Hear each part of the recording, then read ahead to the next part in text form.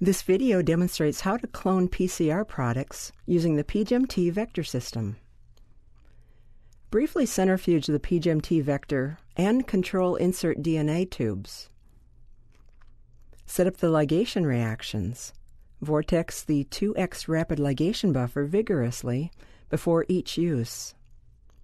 For the standard reaction, add the following to a 0.5 milliliter tube: 5 microliters of 2x Rapid Ligation Buffer, 1 microliter of pGEMT vector, PCR product, 1 microliter of T4 DNA ligase, and deionized water to a final volume of 10 microliters.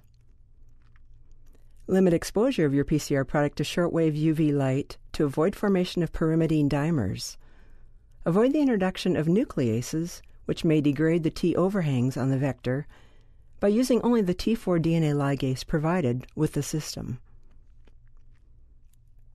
Assemble a positive control in a 0.5 milliliter tube with 5 microliters of ligation buffer, 1 microliter of pGEMT vector, 2 microliters of control insert DNA, 1 microliter of T4 DNA ligase, and 1 microliter of deionized water for a final volume of 10 microliters.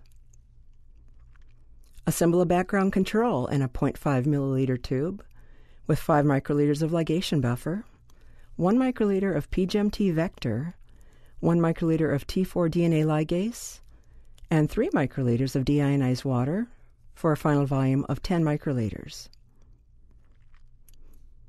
Mix the reactions by pipetting and incubate for 1 hour at room temperature. Alternatively, and for the maximum number of transformants, incubate the reactions overnight at 4 degrees Celsius. To transform the cells with the pGEMT vector, begin by preparing LB agar plates containing ampicillin, IPTG and X-Gal. Centrifuge the ligation reactions briefly.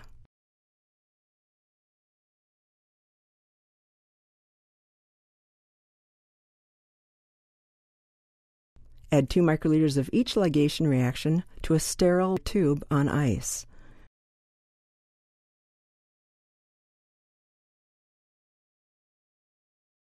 Prepare a control tube with 0.1 nanograms of an uncut plasmid.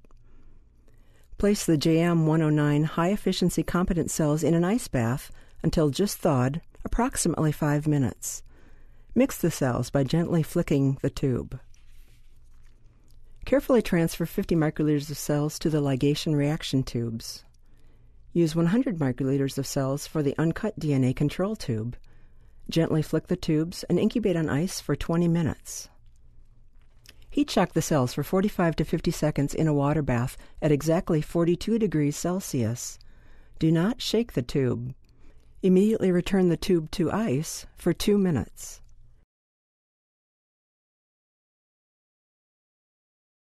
Add 950 microliters of room temperature SOC medium to the ligation reaction transformations. Add 900 microliters of room temperature SOC medium to the uncut DNA control transformation. Incubate for 1 1/2 hours at 37 degrees Celsius with shaking.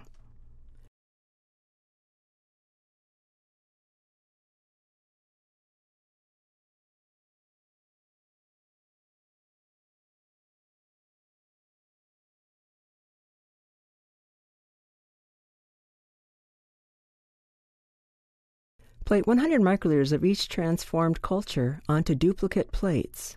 For the uncut DNA control, a 1 to 10 dilution with SOC is recommended.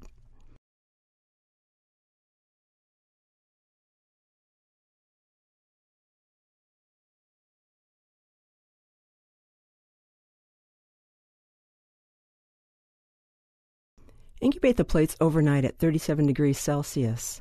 Select white colonies from the ligation reactions to test for the presence of insert. Use only high-efficiency competent cells for transformations.